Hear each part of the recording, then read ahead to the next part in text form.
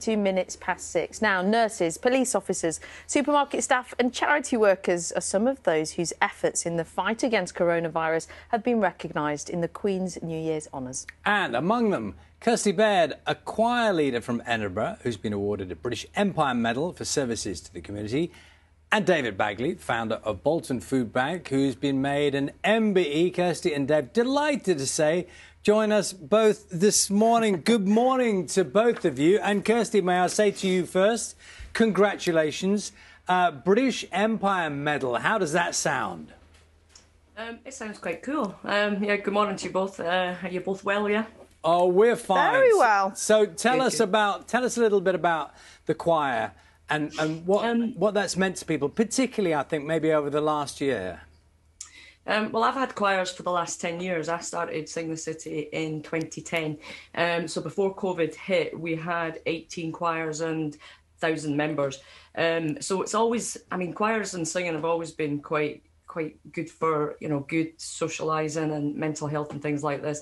But actually this year, I think the whole family has just kind of come together and just tried to survive and just tried to get through week by week, month by month. And yeah, I think it's saved probably quite a lot of people, including myself.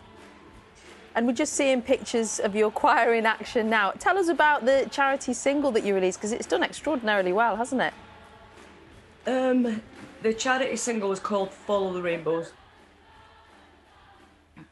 Can you hear me? And have you been surprised at how successful it's been? Because how high did it go in the charts in Scotland? Follow the Rainbows, well, it's written by Hanley and the Baird. I'm the Baird, the other Hanley's asleep now. And it got to number 3 in the Scottish chart, and it got to number 27 in the download chart in the UK. It was inspired by Singing the City members around about April this year. We kind of had Zoom meetings with coffee and tea and biscuits, and they were telling us how they felt, so we kind of jotted down some of the words, and then we wrote the song around some of their words. So it's become a bit of a choir anthem. But yeah, it did really well, and I'm really proud of it. Kirsty, can I just say, you strike me as being one of those people, and I don't know you personally, quite matter of fact. Now, we gave you a congratulations for the award. What about other people? Have you told family members? I mean, how's the reaction been from others?